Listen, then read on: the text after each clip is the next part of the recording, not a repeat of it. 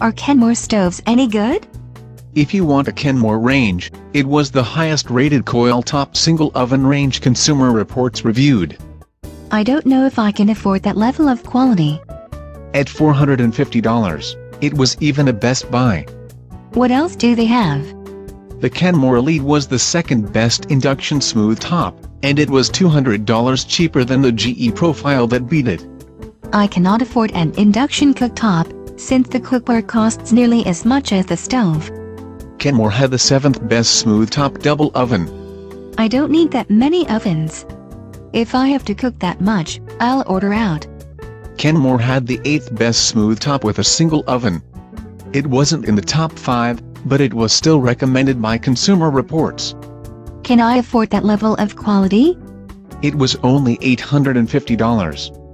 You'd pay 3 times that for the fancily named GE Cafe. That's about like the Whirlpool brand problems, where the Whirlpool Gold is usually a poorer performer than the regular Whirlpool models unless you get the really cheap ones. The worst Kenmore smooth top single oven range was still better than the Whirlpool Gold. And at $800, half the price too. It sounds like Kenmore stoves are highly rated and reasonably priced.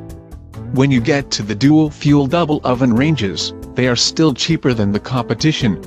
Dual fuel is a waste, since if the gas is out, you can still cook via microwave. And if the power is out, just cook with a gas stove or camp stove. Kenmore didn't do so hot with its Kenmore Pro line of Pro-style gas ranges. Buying an oven that usually graces a fancy restaurant doesn't make you a good cook.